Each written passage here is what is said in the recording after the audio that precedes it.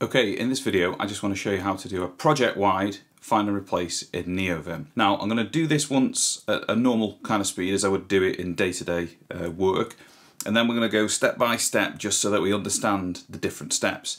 And this is because in Neovim things are done a little bit differently. It's not like a conventional editor like VS Code or Sublime Text or even Z, where you get a nice bit of UI, you search for the string, you do the replace, and it's all pretty straightforward. That's the environment I come from historically, and it's a little bit different in Neovim. So I'll show you what I'd do normally. So I'd use Telescope and I would search for the string that I'm after. So let's suppose I'm after get header. So I've got a list of all my strings here across all the different files, and I'm going to send them into the Quickfix list here. So here they are down in this bottom tray, and you can see all the different instances of that string. I'm then going to run cfdo, and I'm going to do %sign to do across everything. I'm going to do get header, and I'm going to change that to, let's do something silly so we can easily put it back again. We'll do get sausages. And I am then going to do that globally, so that operates on each instance on the line. I'm going to pipe that into update, and I'm going to pipe that into buffer delete. Okay, so that would be the command that I would run. That executes the command, makes all the changes. If I just do buffer delete there and I do a search now for get header, that's been changed, and you can see that what we have left is get sausages, and they've been changed in all those different instances. That was the sort of normal speed way of doing it, but what is actually going on here? So let's back up, okay? The first thing we need to do in Neovim land is to go and find those files, and you could use a command like grep and add the arguments like that. I tend to not do that because I'm just not used to that. I use Telescope because I find it more just easier to reason about. It's doing the same thing under the hood, but I just find it easier to reason with. So I'll use my command to do the grep, and you can see there the title of that Telescope window is live grep. I search for the string that I'm looking for.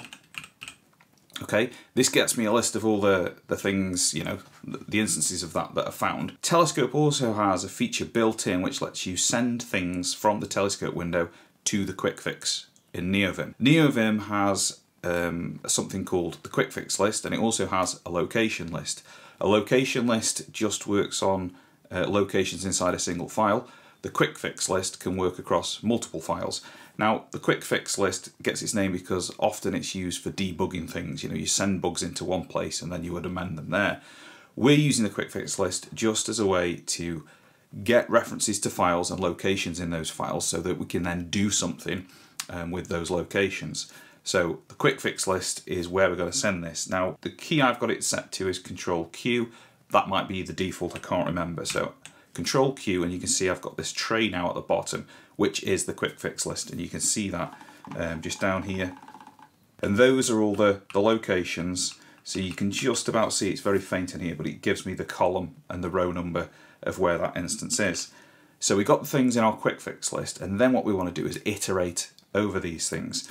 And the way to do that in Vim is to use, there's two commands you can use. You can use cfdo, which is change do, or you can use cfdo, which is change file do. I tend to favour the latter, change file do, because what cfdo would do, the first one, is every time it comes to an instance of that, it would open the file, make the change, and then close it down. If there was another instance of that same string in the same file, it would then still have to open that file back up again, make the second change, put the file back down. What cfdo does is it picks the files up one at a time, makes all the changes in that one file in one go, then puts that file away. So I tend to always use cfdo rather than cfdo for that reason. So that's what I'm going to do here. I'm opening the command, I'm saying change file do, and then I'm going to use the %sign to say have a look at everything in that file.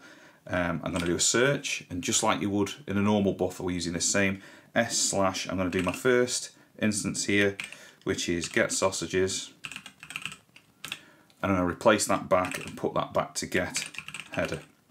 Okay, that bit pretty straightforward. So cfdo, change file do, then your normal kind of string parameter that you would do. I'm going to put a G on the end of there in case there was an instance where get sausages was twice on the same line. If I don't do that, it will just do the first one. I don't want to confirm, so I'm not putting a C on there. That would make me have to confirm each change. I don't want to do that. And then what I'm doing is I'm piping that into update. And what update does is just save those buffers off. Otherwise, it'll make all these changes and then leave all those files in an unsafe state, which if you're doing a big find and replace, that could be quite tedious.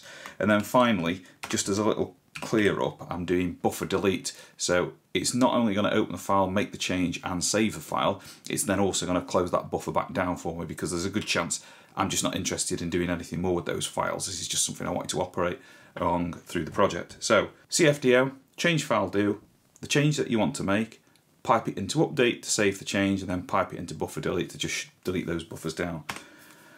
That makes the changes for me. I can delete that Quickfix list now, and I can go and do another live grep, and we'll go and see what we've got here. Have we got any sausages? No. Have we got get header? Yes, and that's all the things changed back again. So yeah, to conclude, I don't think this is as easy as in a modern text editor, but there is a quite efficient way of doing it in Neovim. It just takes a little bit of getting your head round. Hope that was useful. Do all the usual stuff, like, subscribe, tell your nan, etc. See you in the next one.